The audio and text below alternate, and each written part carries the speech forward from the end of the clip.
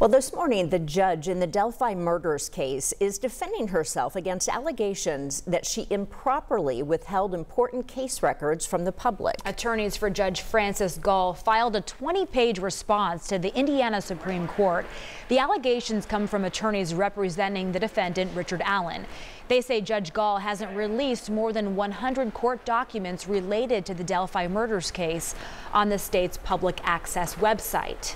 We did ask a longtime defense attorney and former deputy prosecutor to react to these new developments.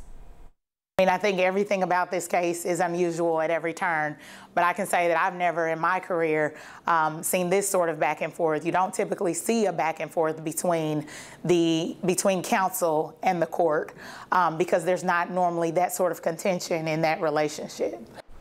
The judge says she already ordered nearly all the records to be posted in the electronic case file, and that is available to the public.